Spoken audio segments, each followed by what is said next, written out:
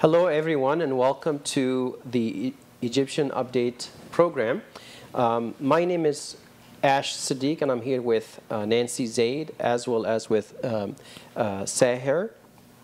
And our goal tonight is to really share with you an update on the situation in Egypt, take a look also at some of the factors affecting the situation, the political situation in Egypt today, and then also think about how that affects the American-Egyptian relationship and see where the discussion will take us. But we really hope that at the very end that you'll get a good sense of the current situation in Egypt and how that affects the relationship with the U.S. as well.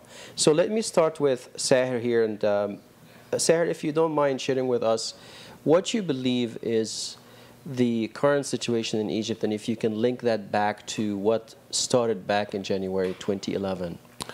If we go back to January 11, that is normal reaction for a good number of population after have semi-ruler for a long time, like 30 years or so.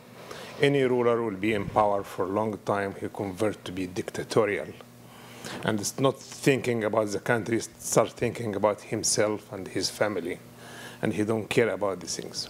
So this, in September and January 25th, 2011, it was some kind of riots, just complaining about cost of living getting high, source of food getting less, and these people like to live a decent life. That's the main intent for all these riots. But after a while, it's converted to some political or religion directions and ended by some kind of election. I don't know how to describe it, but it was election. Mm-hmm. And they came up with Morsi in power. If it is fair and clean or not, I don't know. So he became in power. When he became in power, he converted everything to be more of a religion attitude, supporting only his groups, and I hate to say his family only, and care about personnel and group things. And he showed in many occasions non-loyalty to Egypt. Mm-hmm. So it is not, I think, the dream of everybody there. So after 1 year from his election, start to be, nothing got improved. Everything went worse.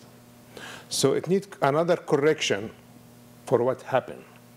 So actually what happened in June 30, it was correction for the path of the same revolution. But since Egyptian constitution or government or laws don't have recall system. So the public decided to make their own recall in their own way, as I call it, recall in the Egyptian way. So if you go to the Russian satellite and they count the heads in the streets, it came to be 33 millions. If you go to the American satellite, it says 31.5 millions persons on the streets, making riots, disagreeing about what's happening with the government, and they want civilian government out of religion, and they want freedom. They want a lot of things that they already lost during the previous period. Mm-hmm. So he never showed, as I can see, any cooperation or feeling about the real demand or the need of these people. So since the army is part of the the army part of the people, and the army from the people to serve the people.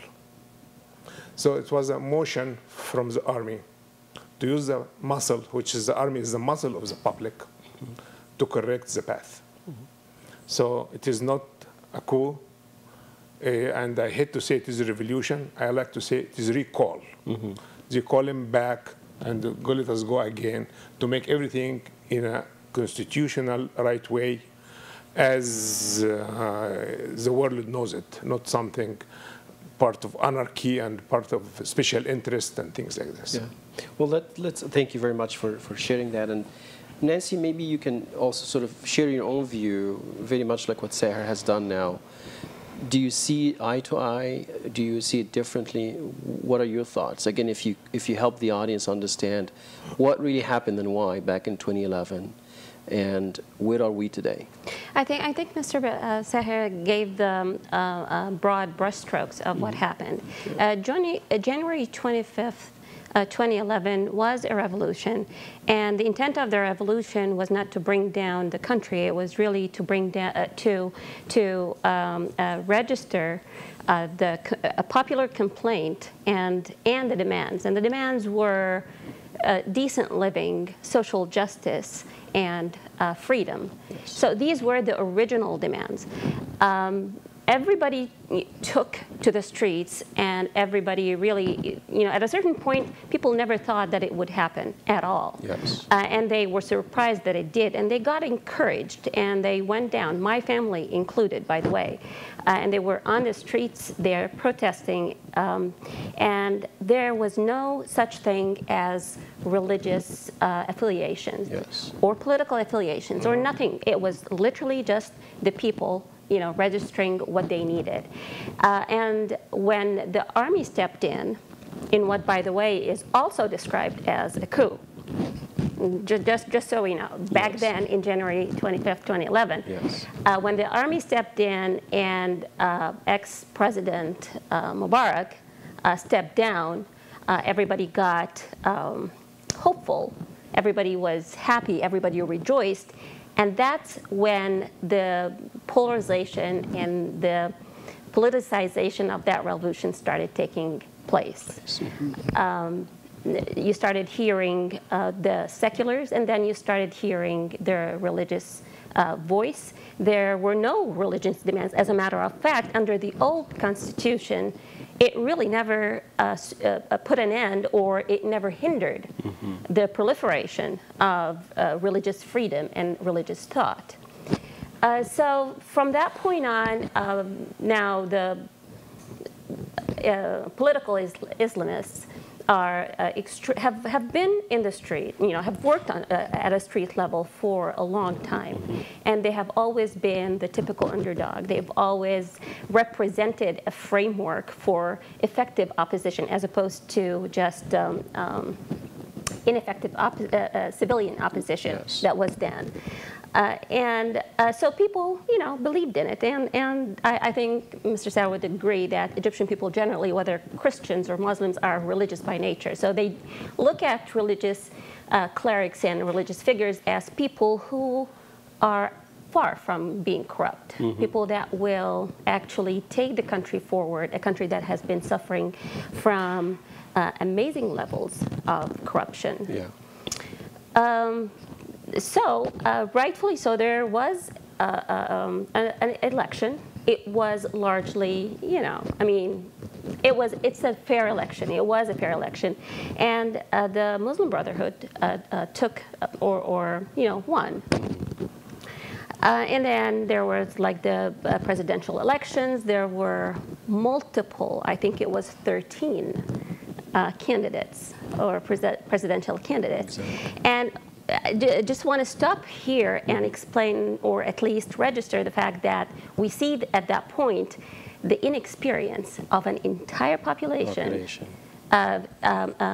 With the political process, their unawareness of political process. They don't know what they're supposed to do, but they want to do it the right way. So they went and they actually cast their votes, and you see that the seculars, or the civilian, because secular is another word that we might want to talk about. Exactly. We see that they are not as organized, they are not as effective, but when you talk to the people in the street, they think that the religious forces will actually involve the secular thought. Yes. Okay? But anyway, be that as it may, we know what happened. Morsi won. And as well as the Muslim Brotherhood, and to everybody's surprise, the Salafi movement, which is an ultra-conservative Islamic movement, political movement. Yes. And people looked at or waited for the change, and their disappointment started. Now, it's not like the Egyptian people knew that everything that was ruined throughout 30 years can be fixed overnight or in a year or two. Right. But they were looking for the proper foundation, the proper frameworks, comprehensive frameworks for a healthy political system. Correct. And that generally starts with the Constitution. So people waited for that, and it was a huge shock to everybody. Yes.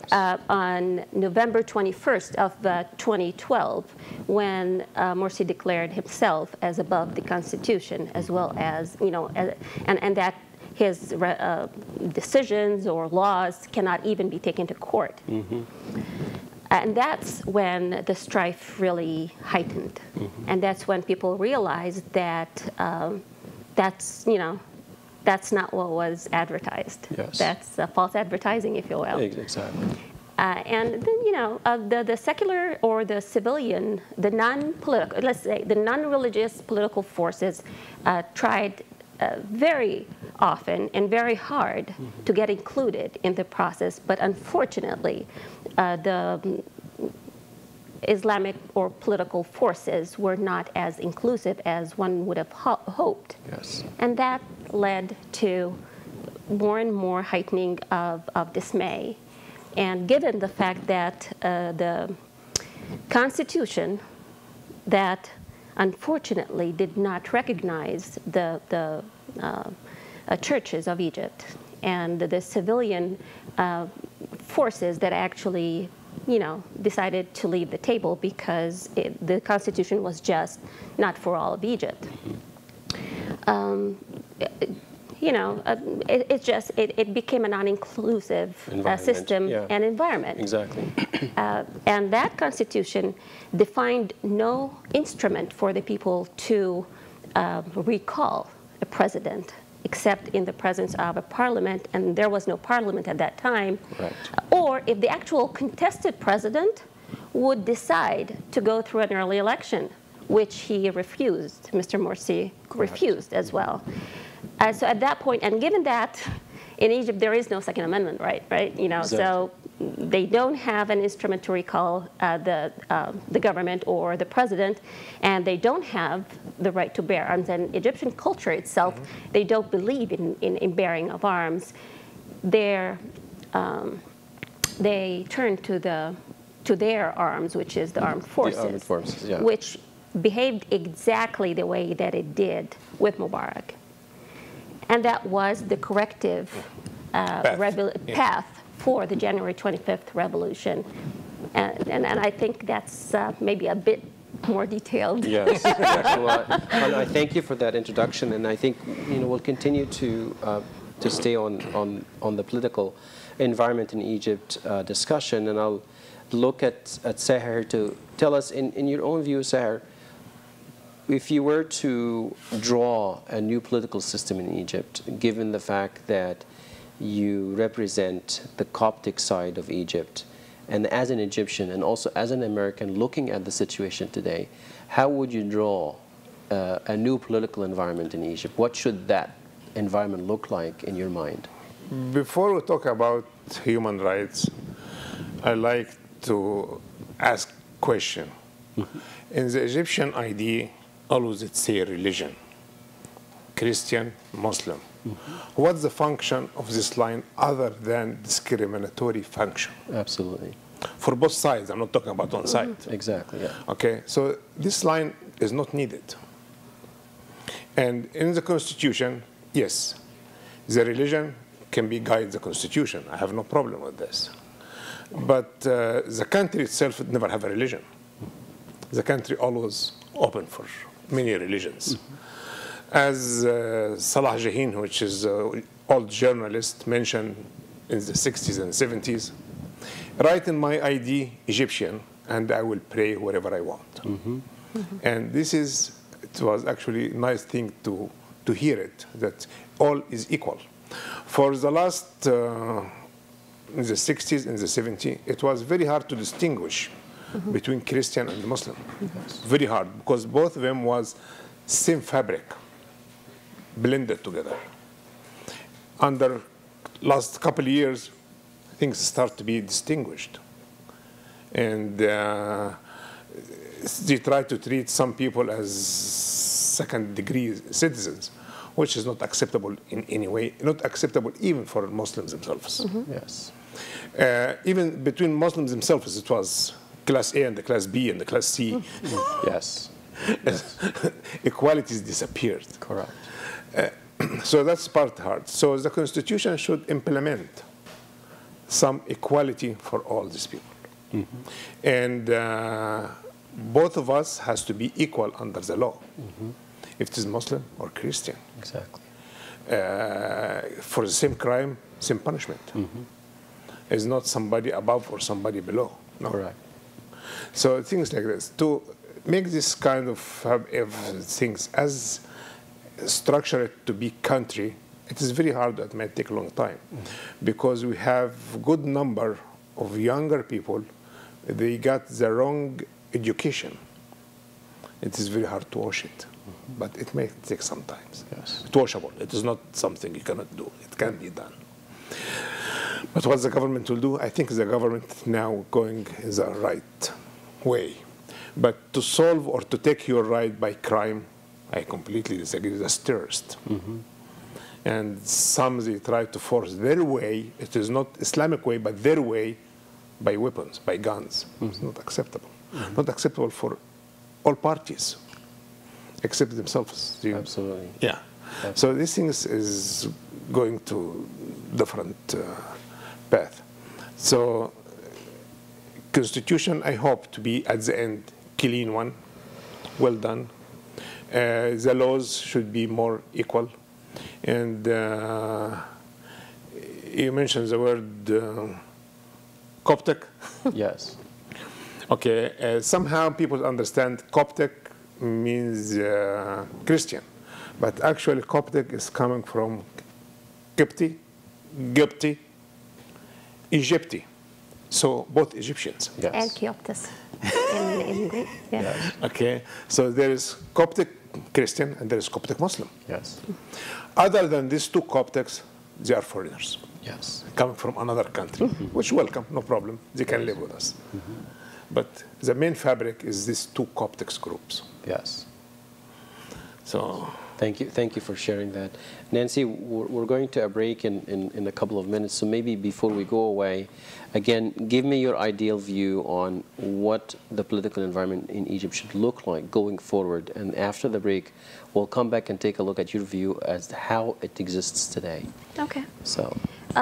Well, there is a political system in Egypt, and it actually has a legislative branch and a presidential or executive branch and a judiciary as well. So the system is there. It's just the system is ineffective because the instruments of the system are fundamentally lacking.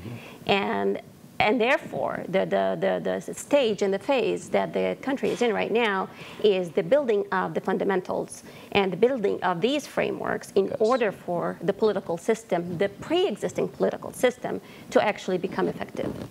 Yes, that makes a lot of sense. So what I'd like to do is, once we come back from the break, we want to delve a little bit deeper into these elements, especially whether or not we see things really improving. So with that, we'll take a short break and we'll be right back.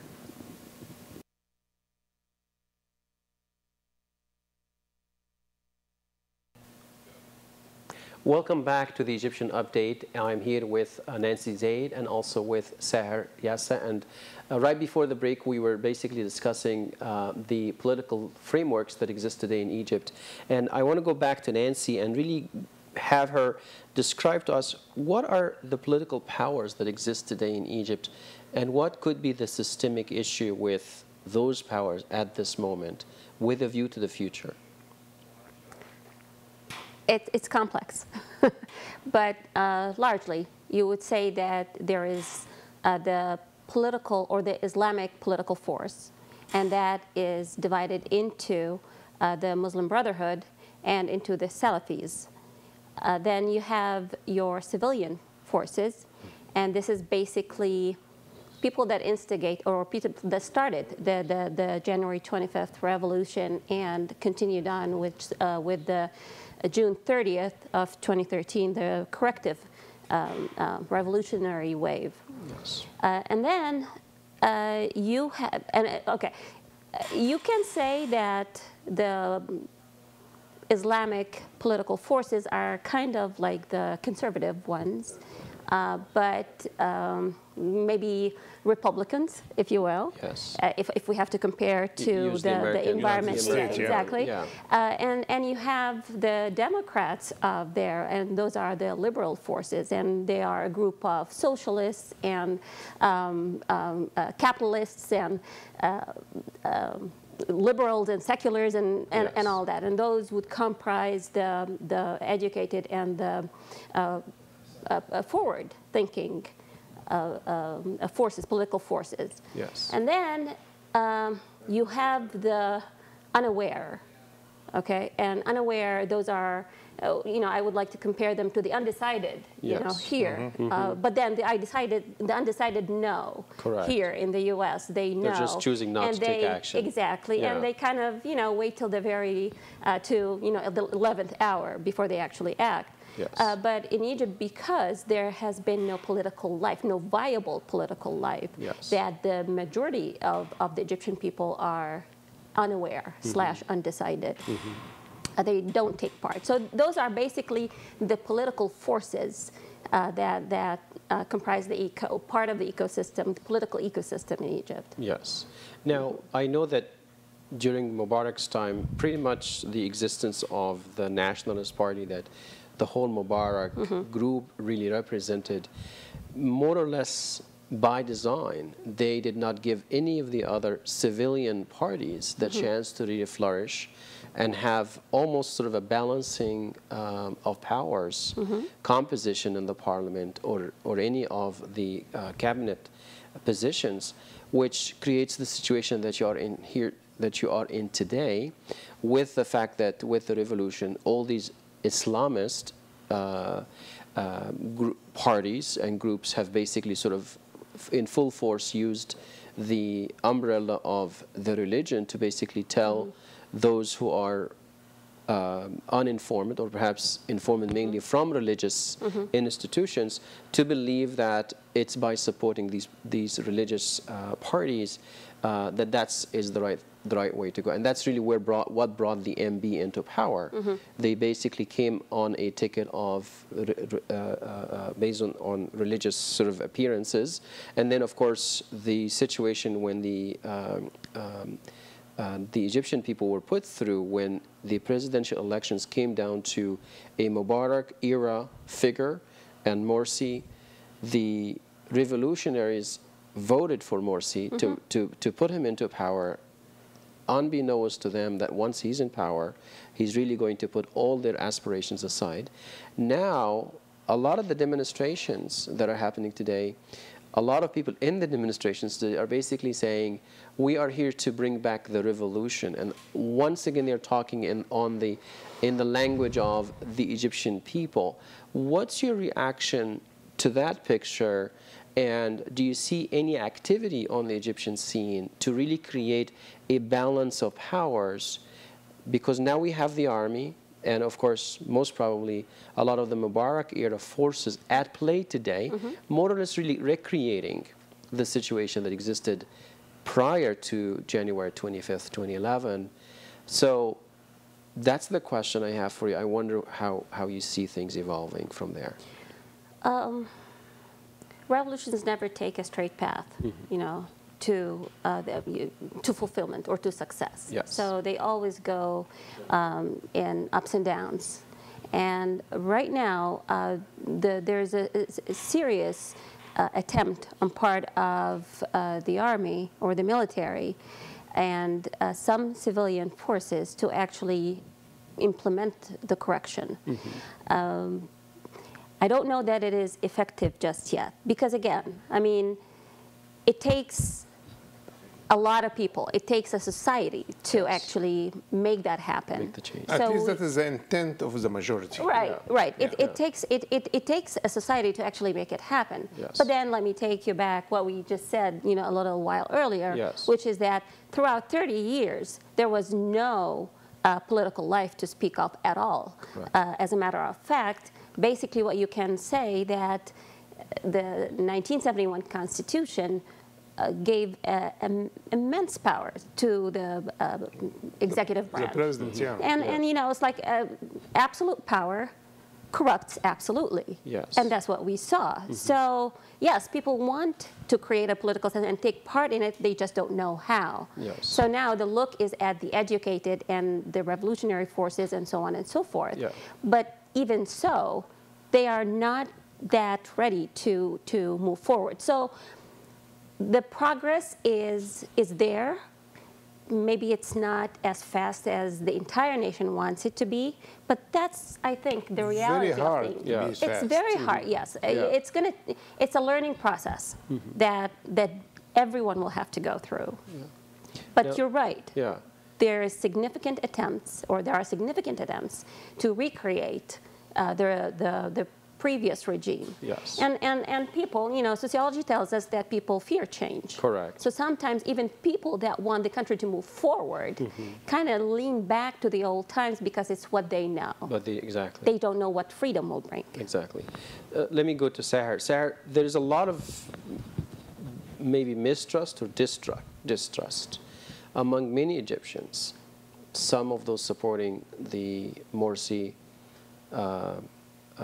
party and that aspect of the political scene, and then some who started the revolution towards the army and the role the army plays today in politics and even previously. When you look to the future, do you yourself trust the army? Do you see that the army eventually will do the right thing for the Egyptian people?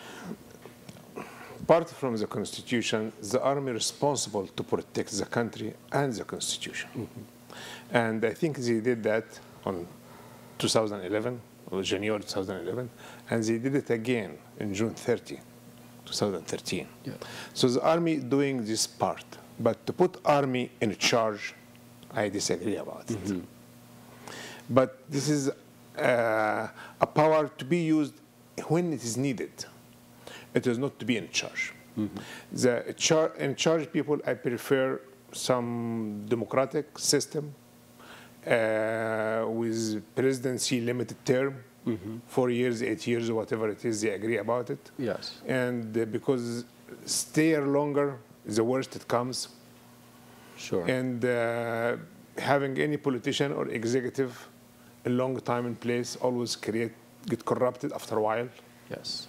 So always we need new blood to go to the surface.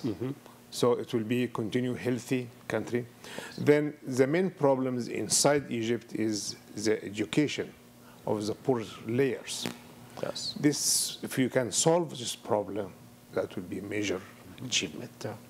Nancy, what's your view? Do you trust the army? I do trust the military. This is a country, I mean, it's really, really interesting. This is a country where the people are in love with their army. It's like every family in Egypt has 1 or 2 members at least, per generation. Yes. Every family is part of it. So they don't think of the army as something separate.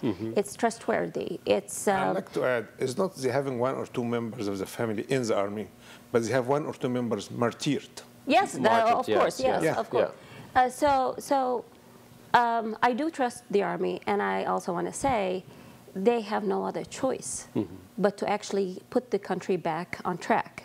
And I think this is what they realized. So it's in their best interest. It's in the army's, it's in the military's best interest for civilians to take charge of the country. Yes. Because otherwise it's not going to scale. And they realize that. And you can see it in the difference in approaches and styles and everything in the leadership of the current leadership of the army or of the military versus the previous one under Mushir Tantawi. Yes. So I believe that they sincerely want to put the country on track. Just exactly which track. See, that's the thing. Yes. Is it the old track but move forward? Or is it the new track? That's the thing that is currently being clarified, but I do believe that they are thinking of a new track. Got it.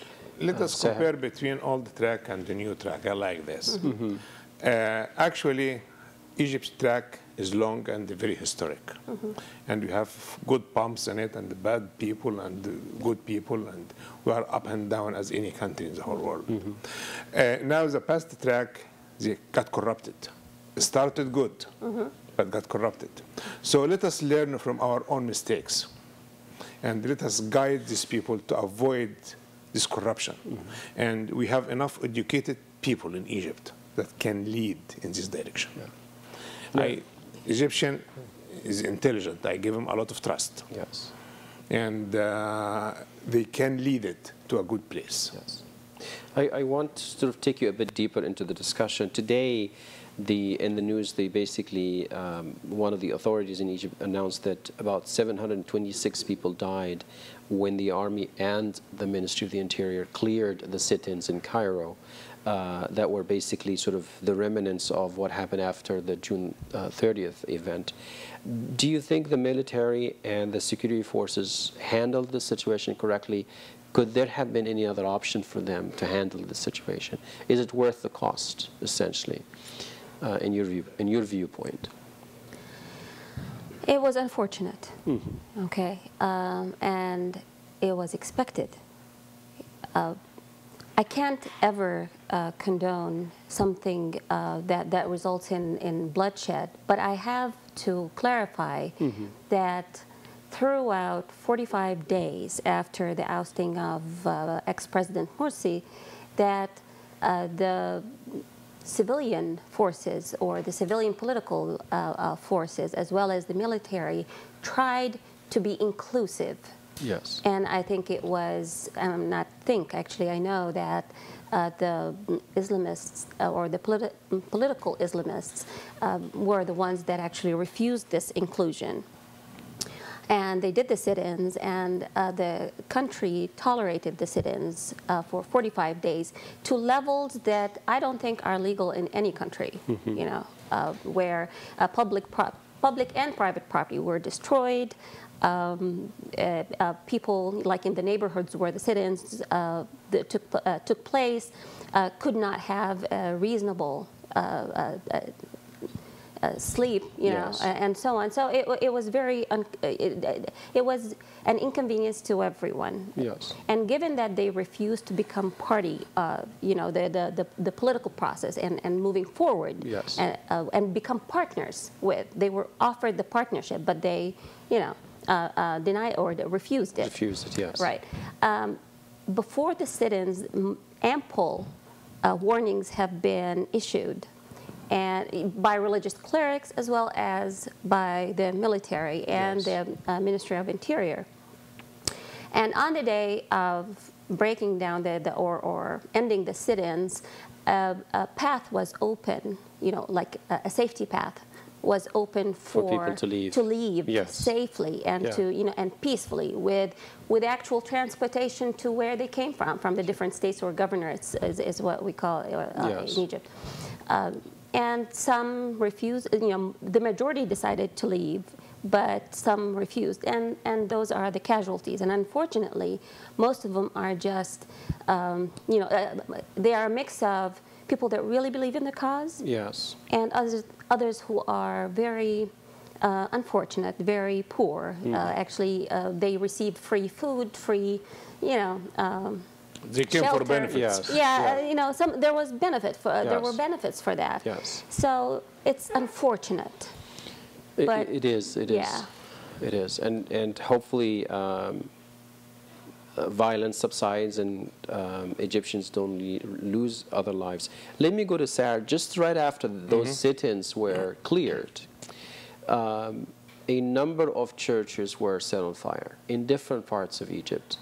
I think the number about 85 churches or something like that. 73. Or Or 73, something, 73, Yeah. something like this. Yeah. What was your read on into that? It is very hard and very painful to see your church or your mosque or your temple got burning. Even very hard to see your jacket got burned. Yes. For what?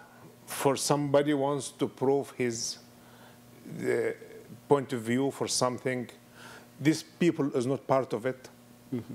Church is not part of it.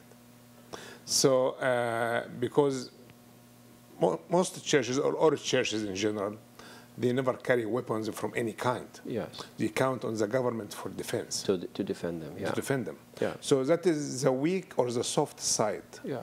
So you're using the guns you have to, on the weak side, to prove what? To pressure on the government? That does not make sense for me. Plus, some of these churches is very historic. Yes. It is built in the 3rd century. Yeah. This building cannot be replaced. Has no price. It's priceless. Do you think the Ministry of the Interior was perhaps not well planned, given the fact that these sit-ins, everybody knew they were going to clear them, that there could be retaliatory actions by these groups that for perhaps... sure, Ministry of Interior, they know about it. Yes. But for the defense of the Ministry of Interior, they got attack police centers. So the Ministry of Interior itself was a victim too. Right, right. So these people got out of control. That in normal circumstances, attacking the police is not something that you see happening every day. It's still happening every day. Yeah. And as Pope Tewodros said, Pope Alexandria said, burning 73 churches or 80 churches is price for the democracy, and I'm happy to pay it. It's good that you ended with that, and when you think about the advice that you want to give, whether to the current administration, if we really look at the presidential powers that exist, you have a cabinet in place, you also have the military and the police forces, and you know that there are demonstrations happening almost every day or every week. What should be the approach that these forces should take going forward with these demonstrations? I mean, how do you think they are handling them? They can do better, definitely. Yeah. I think they can start with having a balanced media to begin with, so that these people can have a voice in the media instead of always taking to the street.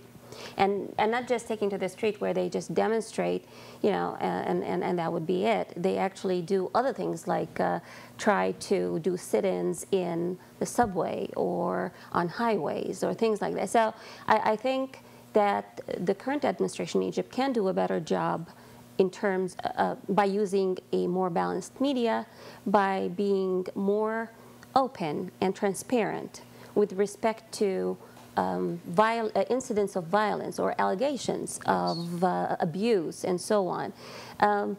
A lot of cultural restructuring within the institutions of the country have to take place, and it has to start in the Ministry of Interior, as well as, you know, some branches of the army, where human rights and dignity become the norm, you know, and they start and respect for the individual.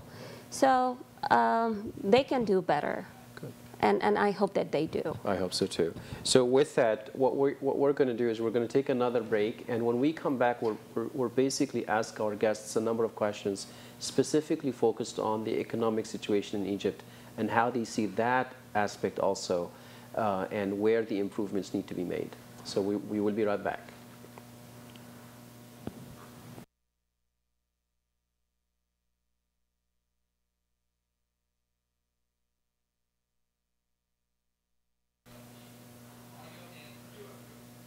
Welcome back to the Egyptian Update. As I mentioned right before the break, we will actually be taking a look at the economic conditions in Egypt today. And then from that discussion, we'll start taking a look at the American-Egyptian relationship and see what our guests have to say about how this relationship is today and where it should be going forward. So with that, let me come back here to Nancy. Definitely, in my opinion at least, the economic situation, whether it's during Mubarak's time or Morsi's time or today, is not that different if we really think about the average citizen in Egypt. A lot of Egyptians actually will argue that it has gotten drastically worse. What is your view on the economic situation today? What is causing the issues and the problems in Egypt today? I hear that Egypt has borrowed a lot more money than it has typically done historically in Morsi's time and also today. So what do you see happening economically in Egypt today?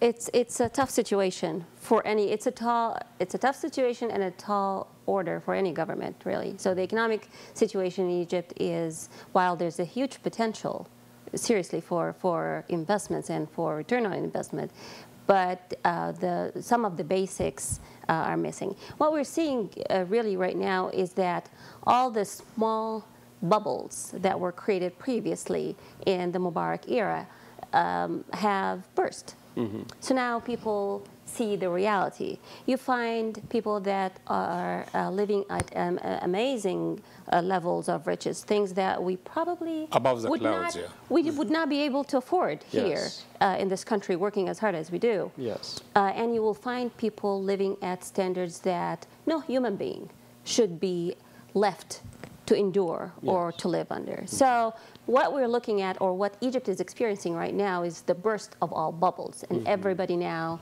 sees everything. Interesting. Okay, so it's the reality of things, because in 30 years of Mubarak's rule, countries such as India and China and South Korea have started and sprinted and grown huge economies with impressive GDPs or growth in GDPs and so on. And in those same 30 years, nothing big happened in Egypt. So the economy right now is basically just the reality of things. And what adds to the misery or insult to injury is that one of the biggest sources of income to Egypt is through tourism. And tourism depends on the security in the street and the safety and the infrastructure. All of these things are currently are not at optimal levels. So the easy money that comes from tourism, or a currency that comes from tourism, is not even there, which is exacerbating the pains that Egypt is going through. So when you look at the Egyptian society, a decent percentage is educated. They are quite intelligent, but there is a gap between what the market demands and what the skill set provided through the system of education provides. So there's a huge gap. That gap is not something that started after the revolution or started during or continued during Morsi. It has always existed. It's just now people are seeing it and seeing the disparity and all that. So the current economic condition is not good. Okay, the potential for growth and for a great return on investment is significant, but the problems of security and stability will be key for any economic development. Saher, you talk to people over there, family members and friends. What are you hearing? Security is number one factor, as she mentioned. It is very important for investors, for tourists, for any industry to be established. Security, I'm not talking about 8 to 5, but it has to be around the clock. Security that I can drive or go from A to B safe. Security that I leave my daughter go nighttime without somebody guarding her. So security in different level is very, very important, and I'm happy that she talked about it this way. Resources in Egypt is not really in bad shape, no. They have a lot of resources, reasonable resources. Education, which is the uneducated people, is keep increasing. The number of college graduation in Egypt, if you know this, is the highest college percentage in the whole world is in Egypt. College graduates. College graduate. So the middle class is disappeared. So we have college graduate, and you have non-educated group, and a very thin layer in the middle, which is the technician layer, which it could be the opposite. It could be the majority there to do this job. To pull more tourists to Egypt, you need security, you need safety. And somehow I heard from one of them, was so happy, we killed the tourists in Egypt. Why are you happy? Yes. Who will eat out of it? Of course, yeah. There is a lot of people, a lot of working layers, they benefit out of it. But he was happy that he killed this tourist in Egypt.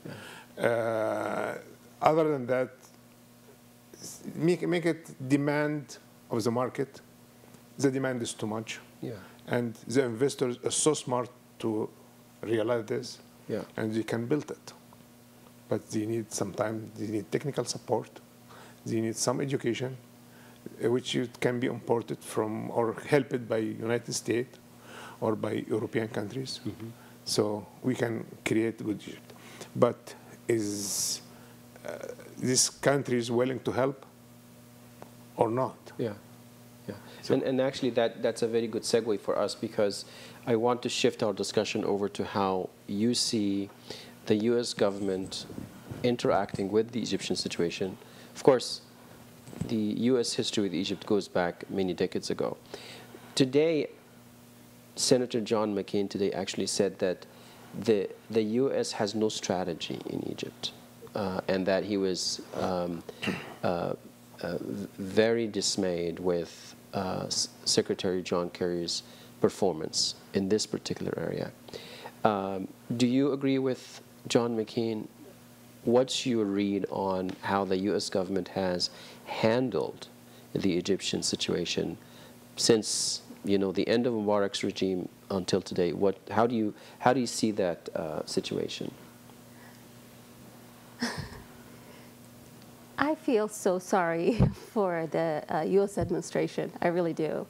Unfortunately, the U.S. is in the unfortunate situation where it is damned if it did anything, and damned if it didn't do anything. So, and that's because the core issues are always ignored by any foreign policy that the U.S. That any U.S. administration forges. So I disagree with Senator McCain with respect to with respect to his assessment of the foreign policy. The U.S. foreign policy in Egypt is not, that there is no. I think it's starting to take the right direction, which is making peace with and acknowledging the power of the Egyptian people, as opposed to the power of the regime. Yes. I think that the U.S. administration was tricked in by the earlier, temporary, short-lived regime, thinking that it was a true reflection of the whole society. You're referring to the MB administration. Exactly, exactly. I think they placed a bet that using democratic instruments such as election, it will really be reflective, right? But again, if we cannot limit democracy to just an election box. It cannot be that. Democracy is more than that. Democracy has frameworks. There's a fair constitution. That prohibits discrimination based on anything, gender, race, religion, whatever. Yes. So it takes more, really, but be that as it may, the U.S. Because it's what we do here. It's what we do here. Yeah. This is the elected. These are the elected officials, and therefore they must be reflecting the people's will. Correct. And it went along in that area, not realizing, or realizing but not knowing what to do. Yes. That there was some significant issues. Yeah. There were some significant issues, and I think President Obama reflected that in his speech in the United Nations. Correct. He touched on it, and he touched on it correctly. Yes. His stance with respect to the Syrian issue, yes. even though this is Syria and this is Egypt and they're not related. No, no, no, they are very, very related because traditionally Syria is the eastern border of Egypt, even though not geographically, but strategically and militarily. You know, the safety of Egypt starts in Syria, and this is why this has been since the pharaohs, by the way. I think that they are starting to go in the right direction, but they're not going about it clearly enough, or addressing the core issue that that breeds this animosity, you know, towards any U.S. administration. Absolutely. And if we must address it, if we must say what that is, that's the Arab-Israeli conflict. Correct. If we as Americans are going to be the mediator and the judge and jury, then our foreign policy has to be forged such that it respects international laws, decisions by the United Nations, treaties, international treaties, and act accordingly, effectively reaching an agreement that probably will not be optimal to everyone. You know, and that's the point where you know it's probably fair. Correct. Right, and it is at that point, if any U.S. administration manages to do this, then it will have forged a real relationship at a street level, as opposed to a regime level. Yes. And if this happens, then you have pretty much 300 million out of the 350 million in the Middle East starting to see the U.S. as a real friend, as opposed to an imperial power. Yes. Because that region, you know, the history is full of imperialism, right, and imperialistic experiences, to the point where people are borderline xenophobic. They are scared of anyone who is foreign. So building trust starts at three things. Three, if I may. Sure. Three things. The first thing is recognizing the core issue, which is the Arab-Israeli conflict, and which we just described. The second thing is realizing, you know, like acknowledging the power of the people, right? And the foreign policy that actually is fair and quite balanced, or you know, and realizing that Egypt is too big to fail as well, because if we manage to help Egypt do this transition and do it correctly and fairly, you know, then we have actually helped the entire Middle East and the entire Arab world. To see it as an example. See, exactly. You know, then it's a real spring as opposed to whatever is going on right now. So Saher, when you hear Nancy look at it from the standpoint of looking at what the Egyptian people want, when you think about the American foreign policy as an American Egyptian, what would you like the U.S. to try to support in Egypt? I mean, what is the best outcome? An Islamist government with a democratic support, a civil state? What do you think is the best outcome from the U.S. interest view? First, the source of information to United States was not clear at all in the beginning. They got misled information. So they push them in the wrong direction. That's where do you think what do you think the source of information were? Do you think it's you're mainly talking about the embassy in Cairo, or? No, not embassy in Cairo. It is their source of information through the media. Okay. It was completely wrong. I was a little bit aggressive, and I sent to one of the senators email asking or explaining that what happened is not a coup. And the answer was really weird answer. He said, I worry about how Egyptians treat Morsi. Who cares about Morsi? Yeah, interesting. That's his answer. He cares about Morsi much more than anything else. Yes. So that means his train of thought in the wrong direction. Yes. Well, that actually brings a good point, because there's a lot to be said about PR campaigns, whether these PR campaigns are funded by the Muslim Brotherhood or funded by the existing Egyptian administration today. Where do you think the U.S. should really get its information, or from its own vantage point, what kind of Egypt should the U.S. aspire to see?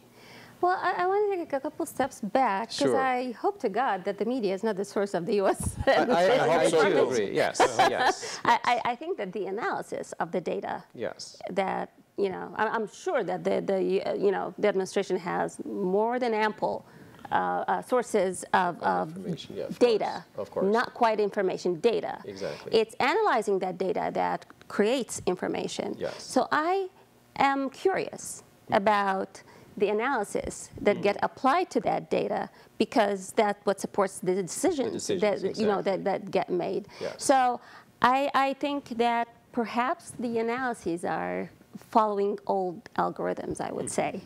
If I sorry, Yes. can escape technology here, but I don't like to put it analysis only because I noticed one of the international stations, no name, Yes. wrote same things, completely reversed it 180 degrees. So I pick up the phone and I called their headquarters. oh Yes. wow, okay. Very good. Okay, but the answer was, our representative in Egypt told us this information. I told them, your representative in Egypt gave you wrong information. Okay, okay. So what I hear it from Egyptian radio, from my relative in Egypt, Yes. is completely opposite for what you're publishing. Yes. In this case, I have to lose trust in your station. Sure, sure.